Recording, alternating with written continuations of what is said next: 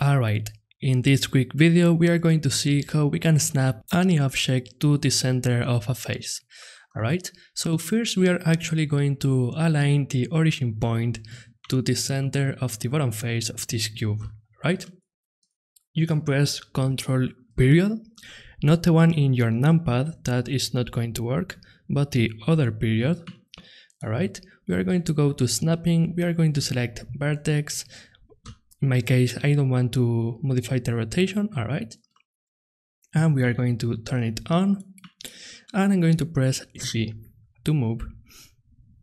And as you can see right now, it is snapping to the vertices. So once I have snapped to one vertex, I'm going to press A. And as you can see, we have a little red dot there. We are going to move to this one, press A, right? And as you can see, it's now averaging between these 2 points.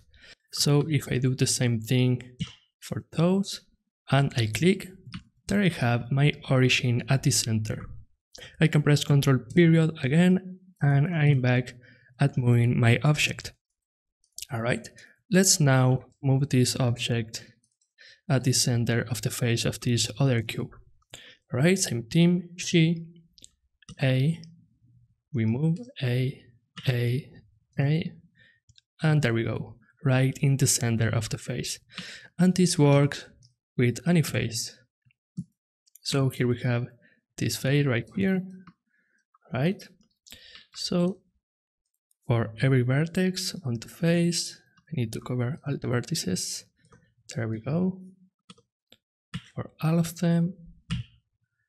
And there it is in the middle of the face. Alright, so there should be here a feature that does this automatically. There is not. You might think that if you go to face and you select center that it will do that, but it won't, right? So this is the end of this video. I hope that you've learned something useful. If you did, please leave a like, subscribe for more videos, and you can also request me to do a tutorial on a specific topic, and I will see you in the next video. Thanks.